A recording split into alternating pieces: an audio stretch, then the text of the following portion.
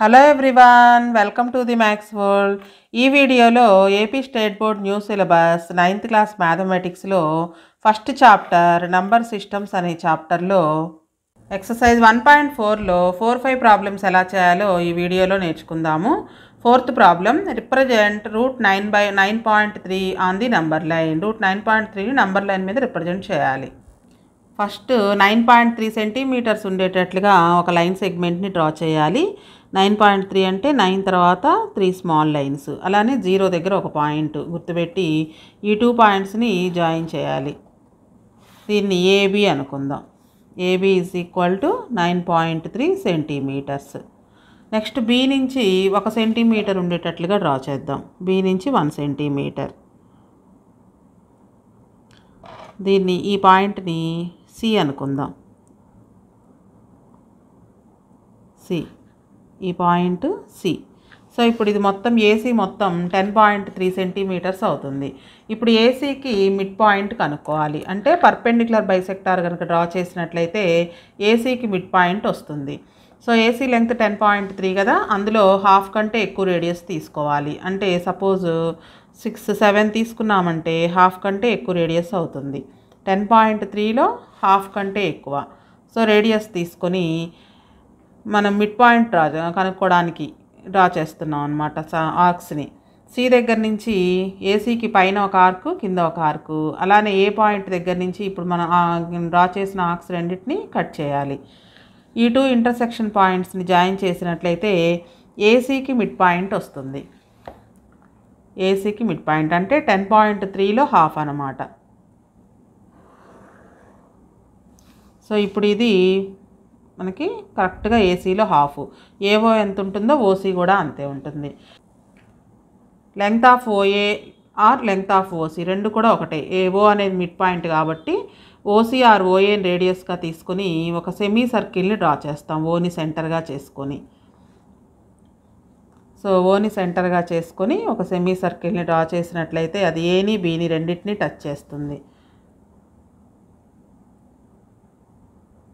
Next B దగ్గర మనం ఒక పర్పెండిక్యులర్ని డ్రా చేయాలంటే 90 degrees యాంగిల్ ఉండేటట్లుగా ఒక లైన్ని డ్రా చేయాలి. చూడండి, ఇక్కడ బి దగ్గర పెట్టాలి. ఇది కదా బి పాయింట్. ఈ బి పాయింట్ అలానే ఇక్కడ ఈ పాయింట్ రెండు ఒకదాని మీద ఒకటి ఉండేటట్లుగా, అలానే ఈ లైను ఇక్కడ బీసీ లైన్ ఒకదాని మీద ఒకటి కోయిన్సైడ్ అయ్యేటట్లుగా పెట్టుకోవాలి. బి దగ్గర 90 degrees యాంగిల్ ఉండేటట్లుగా ఒక పాయింట్ని గుర్తుపెట్టి ఈ సెమీ సర్కిల్ ఉంది కదా, సెమీ సర్కిల్ని టచ్ అయ్యే వరకు మనం ఆ లైన్ని డ్రా చేయాలి. అంటే ఇక్కడ వరకు గీస్తే సరిపోతుంది. చూడండి, ఇది కదా, ఈ లైన్ని టచ్ అయ్యే వరకు గీస్తే చాలు. సో ఇప్పుడు ఈ పాయింట్ మనకి డి అనుకున్నట్లయితే నెక్స్ట్ ఓని డిని జాయిన్ చేద్దాం. జాయిన్ ఓడి.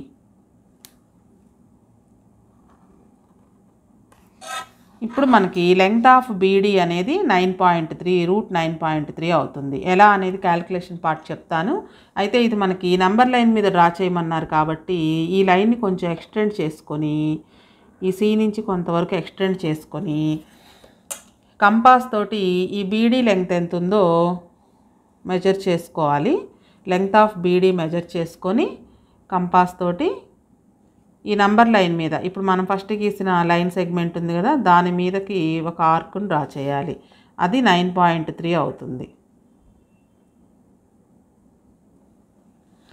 ఈ పాయింట్ 9.3 అవుతుంది అనమాట. √9.3 అవుతుంది. దీన్ని పి కనుక అనుకున్నట్లయితే బీపీ ఈజ్ ఈక్వల్ టు 9.3 అవుతుంది అనమాట. √9.3 బి నుంచి పి వరకు. దీని క్యాలిక్యులేషన్ పార్ట్ చూద్దాం ఒకసారి. ఇక్కడ మనకి ఏసీ అనేది మొత్తం 10.3 ఉంది. ఓ అనేది ఏసీకి మిడ్ పాయింట్. అంటే ఏఓ లెంగ్త్ 10.3/2 ఉంటుంది. అలానే ఓసీ లెంగ్త్ కూడా 10.3/2 ఉంటుంది. ఇది ఓ అనేది మిడ్ పాయింట్ కాబట్టి. అలానే ఓసీని రేడియస్గా చేసుకుని సెమీ సర్కిల్ డ్రా చేసాం కాబట్టి ఈ ఓడి కూడా రేడియస్సే. అంటే ఓడి కూడా 10.3/2 ఉంటుంది. ఇది రేడియస్సే కదా, ఓ నుంచి డి వరకు ఉన్నది రేడియస్సే. చూడండి, మనం ఇలా డ్రా చేసినప్పుడు ఈ రేడియస్తోనే డ్రా చేసాం కాబట్టి 10.3/2 అవుతుంది. అలానే లెంగ్త్ ఆఫ్ ఓబీ కనుక్కోవాలి. ఓసీ 10.3/2, బీసీ అనేది 1 యూనిట్ తీసుకున్నాం కదా. సో ఈ ఓసీలో నుంచి బీసీని కనుక మైనస్ చేసినట్లయితే ఓబీ వస్తుంది. ఇది రైట్ యాంగిల్ ట్రయాంగిల్ కాబట్టి పైథాగరస్ థీరం యూజ్ చేసి బీడీ లెంగ్త్ ఎంతో కనుక్కోవచ్చు. సో క్యాలిక్యులేషన్ పార్ట్ చూద్దాము. ట్రయాంగిల్ ఓబీడీ అనేది right angle triangle. Triangle OBD is right angle triangle. Be దగ్గర 90 degrees యాంగిల్ గుర్తుపెట్టాం కదా. రైట్ యాంగిల్ ట్రయాంగిల్ అంటే angle be is equal to 90 degrees. So from Pythagoras theorem, right angle ట్రయాంగిల్లో Pythagoras theorem use చేసి 2 sides తెలిసినప్పుడు third side కనుక్కోవచ్చు. From Pythagoras theorem formula ఏంటంటే side square plus side square. 3 sides ఉన్నాయి కదా, అందులో 90 degreesకి ఆపోజిట్గా ఉండే సైడ్ హైపోటెన్యూస్ అవుతుంది. హెచ్వైపీ అంటే హైపోటెన్యూస్ అని అర్థం. ఇది హైపోటెన్యూస్ అన్నమాట. 90 degreesకి ఆపోజిట్గా ఇక్కడ లేడర్ లాగా కనిపిస్తుంది చూడండి, ఇది హైపోటెన్యూస్ అవుతుంది. ఓబీ అనేది ఒక సైడ్, బీడీ అనేది ఒక సైడ్ అవుతుంది. సో సైడ్ స్క్వేర్ ఒక సైడ్ ఓబీ, అలానే రెండవ side BD is equal to hypotenuse OD అవుతుంది, ఓడీ స్క్వేర్. అయితే ఇక్కడ మనకి ఓబీ లెంగ్త్ కనుక్కోవాలి. ఓసీ లెంగ్త్ తెలుసు మనకి, ఓఏ ఎంతో ఓసీ కూడా అంతే. ఈ ఓసీ లెంగ్త్ ఆఫ్ ఓసీలో నుంచి ఈ బీసీ లెంగ్త్ కనుక మైనస్ చేస్తే ఓబీ లెంగ్త్ వస్తుంది. సో మనకి OB is equal to OC minus BC. OC 10.3/2 minus BC 1 cm. So LCM చేసినట్లయితే 2 వస్తుంది. 10.3 మైనస్ 2 × 1, 10.3 మైనస్ 2/2. 10.3లో నుంచి 2 తీసేస్తే 8.3 వస్తుంది. 8.3/2 ఓబీ లెంగ్త్. సో ఇక్కడ మనకి ఓబీ బదులుగా 8.3 అని రాసుకోవచ్చు. 8.3/2 హోల్ స్క్వేర్ ప్లస్ బీడీ మనం కనుక్కోవాలి. Beedi square is equal to length of OD కూడా రేడియస్సే కాబట్టి 10.3/2 అవుతుంది. హోల్ స్క్వేర్ ఉంది మనకి. బీడీ స్క్వేర్ కావాలి కాబట్టి 8.3/2 హోల్ స్క్వేర్ని రైట్ సైడ్ పంపిద్దాం. Beedi square is equal to already ఇక్కడ 10.3/2 హోల్ స్క్వేర్ ఉంది, minus 8.3/2 whole square. Plus value right side వస్తే కనుక మైనస్ అవుతుంది. ఇది చూడడానికి ఏ స్క్వేర్ మైనస్ బీ స్క్వేర్ లాగా ఉంది, అంటే ఏ plus be into A minus be అని రాయొచ్చు. 10.3/2 ప్లస్ 8.3/2 అంటే ఏ ప్లస్ బీ, ఇది ఏ ఇది బి, ఏ ప్లస్ బి ఇంటూ ఏ మైనస్ బి. 10.3/2 మైనస్ 8.3/2. డినామినేటర్స్ ఈక్వల్గా ఉన్నాయి కాబట్టి న్యూమరేటర్స్ని డైరెక్ట్గా యాడ్ చేయొచ్చు. 10.3 ప్లస్ 8.3/2. ఇక్కడ కూడా డినామినేటర్స్ ఈక్వల్గా ఉన్నాయి కాబట్టి న్యూమరేటర్స్ని డైరెక్ట్గా సబ్ట్రాక్షన్ చేయొచ్చు. 8.3, 10.3 మైనస్ 8.3. ఈ రెండింటిని యాడ్ చేసినట్లయితే 18.6/2 వస్తుంది. అలాగే ఈ రెండింటిని సబ్ట్రాక్షన్ చేసినట్లయితే 2 వస్తుంది. 10.3లో నుంచి 8.3 మైనస్ చేస్తే 2, 2/2 క్యాన్సిల్ అవుతుంది ఇక్కడ. నెక్స్ట్ 2తో క్యాన్సిల్ చేస్తే 2 9s 18.236, 9.3. ఇది బీడీ స్క్వేర్ వాల్యూ. మనకు కావాల్సింది బీడీ కాబట్టి రెండు వైపులా స్క్వేర్ రూట్ చేసినట్లయితే square root on both sides. So స్క్వేర్కి రూట్కి cancel అవుతుంది. BD is equal to √9.3. So length of BD అనేది √9.3 అనమాట. అయితే ఇది మనకి నెంబర్ లైన్ మీద డినోట్ చేయాలి కాబట్టి కంపాస్ తోటి బీడీ లెంగ్త్ ఎంత ఉందో మెజర్ చేసి బీ దగ్గర నుంచి ఒక ఆర్క్ను డ్రా చేస్తాము. సో ఇక్కడ లెంగ్త్ ఆఫ్ బీపీ అనేది √9.3 అంది నెంబర్ లైన్. కన్స్ట్రక్షన్ స్టెప్స్ చూద్దాము. First one, draw A line segment of length 9.3 cm, extend it to C such that BC is equal to 1 cm. AC మొత్తం 10.3 cm అయింది కదా. Find the centre of AC and name it as oh. Next, draw A semi circle with radius OA are OC and centre oh. Draw A perpendicular line beedi to AC at point B which intersect the semi circle at D. Also join OD. Take BD as radius and B as center. Draw an arc which touches the line segment. The point P where it touches the line segment is at a distance of √9.3 from B. So BP is √9.3 on line segment. Next, fifth problem. Rationalize the denominators of the following. ఈ కింద ఇచ్చిన 4 ప్రాబ్లమ్స్కి డినామినేటర్స్ని rationalization చేయాలి. Rationalization అంటే డినామినేటర్లో ఉన్న irrational నెంబర్ని rational number లాగా convert చేయడం అనమాట. దాన్నే రేషనలైజేషన్ అంటారు. సో ఈ రేషనల్ నెంబర్గా కన్వర్ట్ అవ్వడానికి వీటిని ఏ నెంబర్తో అయితే మనం మల్టిప్లై చేస్తామో వాటిని రేషనలైజేషన్ ఫ్యాక్టర్స్ అంటాము. ఫస్ట్ 1/√7 డినామినేటర్లో ఉన్న ఇర్రేషనల్ నెంబర్ని రేషనల్ నెంబర్ లాగా కన్వర్ట్ చేయాలి. సో √7ని దేనితో మల్టిప్లికేషన్ చేస్తే ఇర్రేషనల్ నెంబర్ రేషనల్ నెంబర్ అవుతుందో దాన్ని రేషనలైజేషన్ ఫ్యాక్టర్ అంటాము.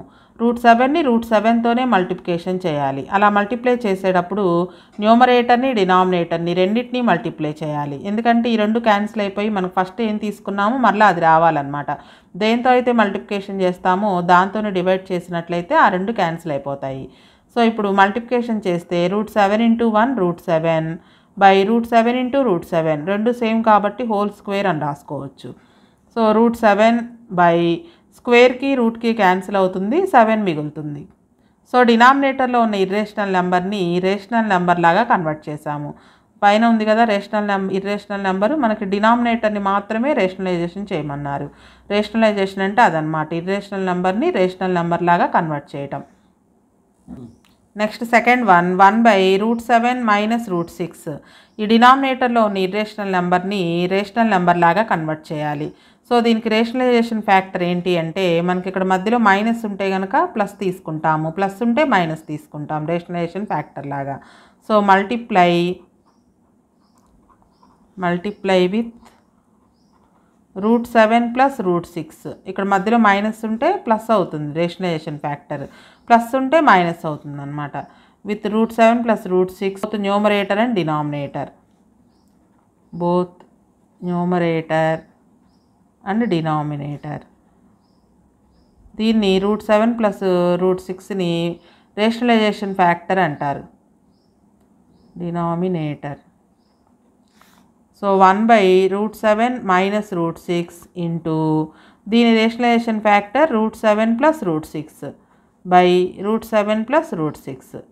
మల్టిప్లికేషన్ చేసినట్లయితే 1తో మల్టిప్లికేషన్ చేస్తే మరలా ఇదే వస్తుంది, అంటే √7 + √6 డినామినేటర్లో ఉన్నది a + b × a - b లాగా ఉంది.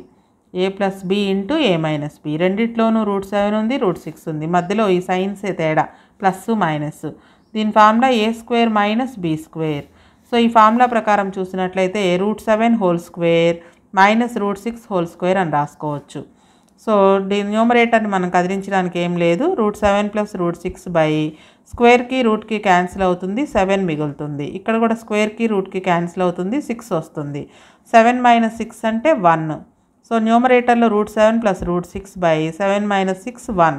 కింద డినామినేటర్లో 1 ఉంటే ప్రత్యేకంగా రాయాల్సిన పని లేదు. సో దీనికి ఆన్సర్ √7 + √6.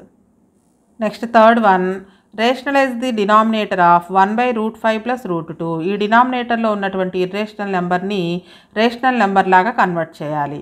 సో మనకి డినామినేటర్లో ఏదైతే ఉందో దానికి గుర్తు మార్చి రాయడమే, అంటే ఇక్కడ ప్లస్ ఉంది కాబట్టి మధ్యలో మైనస్ రాస్తే అది √5 + √2కి రేషనలైజేషన్ ఫ్యాక్టర్ అవుతుందన్నమాట. So multiply with √5 - √2 on both numerator and denominator,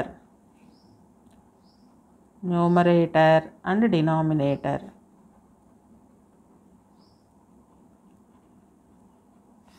(1/√5 + √2 into √5 - √2 /√5 - √2. 1తో multiplication చేసినట్లయితే మరలా అదే వస్తుంది, అంటే √5 - √2 డినామినేటర్లో a + b × a - b ఫామ్లో ఉన్నాయి. a ప్లేస్లో √5 ఉంది, b ప్లేస్లో √2 ఉంది. సో దీని ఫార్ములా a² - b². ఈ ఫార్ములా ప్రకారం √5 హోల్ స్క్వేర్, a² అంటే √5, b² అంటే √2 హోల్ స్క్వేర్, b ప్లేస్లో √2 ఉంది. న్యూమరేటర్ ఏం చేంజ్ ఏముండదు, √5 - √2 రూట్కి స్క్వేర్కి క్యాన్సిల్ అవుతుంది 5 మైనస్ ఇక్కడ కూడా రూట్కి స్క్వేర్కి క్యాన్సిల్ అవుతుంది 2 వస్తుంది. న్యూమరేటర్ యాజ్ ఇట్ ఈజ్ √5 - √2 5 - 2 అంటే 3. సో మనకి డినామినేటర్లో ఉన్నటువంటి ఇర్రేషనల్ నెంబర్ని రేషనల్ నెంబర్ లాగా కన్వర్ట్ చేసాం అన్నమాట.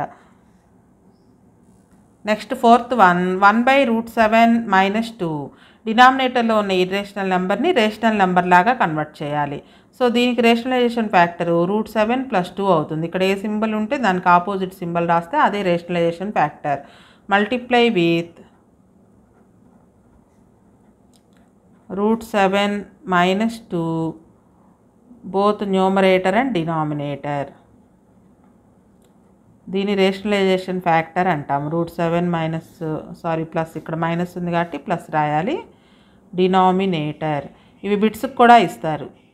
సపోజ్ √7 - 2కి రేషనలైజేషన్ ఫ్యాక్టర్ ఏంటి అంటే √7 + 2 అవుతుంది. 1/√7 - 2 ఇంటూ √7 + 2 √7 + 2 న్యూమరేటర్ని డినామినేటర్ని రెండింటిని మల్టిప్లికేషన్ చేయాలి. 1తో మల్టిప్లికేషన్ చేస్తే సేమ్ అదే వస్తుంది. √7 + 2 ఇది మళ్ళీ చూడడానికి a + b × a - b లాగా ఉంది. a + b × a - b. ఏ ప్లేస్లో √7 ఉంది, b ప్లేస్లో 2 ఉంది. a² - b². ఏ ప్లేస్లో √7 ఉంది. సో a² అంటే √7² -b². b ప్లేస్లో 2 ఉంది. 2². న్యూమరేటర్ ఏం చేంజ్ ఉండదు. √7 + 2 రూట్కి స్క్వేర్కి క్యాన్సిల్ అవుతుంది. 7 వస్తుంది. -2² అంటే 2 2s 4. Numerator as it is √7 + 2 7 - 4 3. So మనకి డినామినేటర్లో ఉన్న ఇర్రేషనల్ నెంబరు రేషనల్ నెంబర్ లాగా కన్వర్ట్ అయింది. సో మనకి ఎగ్జాంపుల్ 17, 18, 19 కూడా రేషనలైజేషన్ చేయడమే. రేషనలైజేషన్ మీన్స్ డినామినేటర్లో ఉన్న ఇర్రేషనల్ నెంబర్ని రేషనల్ నెంబర్గా కన్వర్ట్ చేయడం అనమాట. దాన్నే రేషనలైజేషన్ అంటాము. So rationalise the denominator of 1/2 + √3. So మనం చెప్పుకున్నాం కదా, అలాగే ఇక్కడ 2 + √3 ఉంది కాబట్టి దీనికి రేషనలైజేషన్ ఫ్యాక్టర్ 2 - √3 అవుతుంది. ఈ 2 - √3 తోటి బోత్ న్యూమరేటర్ అండ్ డినామినేటర్ని రెండింటిని మల్టిప్లికేషన్ చేయాలి. మనకి ఇచ్చిన ప్రాబ్లం 1/2 + √3 ఇంటూ దీనికి రేషనలైజేషన్ ఫ్యాక్టర్ 2 - √3 2 - √3. 1తో మల్టిప్లికేషన్ చేస్తే మళ్ళీ ఇదే వస్తుంది. సో 1 × 2 - √3 అంటే 2 - √3 ఇది a + b × a - b లాగా ఉంది. అంటే a² అంటే 2² డైరెక్ట్గా ఆన్సర్ వేసేసారు 4 అని. √3² వేస్తాం b² అంటే రూట్కి స్క్వేర్కి క్యాన్సిల్ అయ్యి 3 వస్తుంది. 4 - 3 అంటే 1. డినామినేటర్లో 1 రాయక్కర్లేదు కాబట్టి దీని answer 2 - √3. Next example 18. Rationalise the denominator of 5/√3 - √5. √3 - √5కి రేషనలైజేషన్ ఫ్యాక్టర్ √3 + √5 అవుతుంది. సో √3 + √5 తోటి న్యూమరేటర్ని డినామినేటర్ని రెండింటిని మల్టిప్లికేషన్ చేయాలి. సో 5తో మల్టిప్లికేషన్ చేసినట్లుగా రాశారు. 5 × √3 + √5 ఇక్కడ a² - b² ఫార్ములా వేసినట్లయితే √3² - √5². స్క్వేర్కి రూట్కి క్యాన్సిల్ అయ్యి 3 - 5 మిగులుతుంది. సో ఈ 5/3లో నుంచి 5 మైనస్ చేస్తే -2 వస్తుంది. సో -5/2ని విడిగా రాసేసి √3 + √5ని ఇలా రాశారు. సో మనకి డినామినేటర్లో ఇర్రేషనల్ నెంబర్ కాస్త రేషనల్ నెంబర్ లాగా కన్వర్ట్ అయింది. అది చూసుకోవాల్సింది. Next rationalise the denominator of 1/7 + 3√2. 7 + 3√2కి rationalization factor 7 - 3√2. ఇక్కడ ఏ సింబల్ ఉంటే దానికి ఆపోజిట్ సింబల్ రాయాలి. సో 7 - 3√2 తోటి బోత్ న్యూమరేటర్ అండ్ డినామినేటర్ని మల్టిప్లికేషన్ చేయాలి. 1తో మల్టిప్లికేషన్ చేస్తే మరలా అదే వస్తుంది. 7 - 3√2. సో ఇక్కడ మరలా a² - b² ఫార్ములా అప్లై చేసినట్లయితే a + b × a - b formula apply చేసినట్లయితే a² అంటే 7² 49. b² అంటే 3√2² చూడండి, ఇక్కడ 3√2² రాస్తాను. 3² అంటే 9. స్క్వేర్కి రూట్కి క్యాన్సిల్ అయ్యి 2 వస్తుంది. 9 × 2 18. 49 - 18. 49లో నుంచి 18 మైనస్ చేస్తే 31. న్యూమరేటర్ యాజ్ ఇట్ ఈజ్గా రాస్తాము. సో ఇక్కడ డినామినేటర్లో ఉన్నటువంటి ఇర్రేషనల్ నెంబరు రేషనలైజేషన్ చేసిన తర్వాత రేషనల్ నెంబర్ లాగా కన్వర్ట్ అయిందనమాట.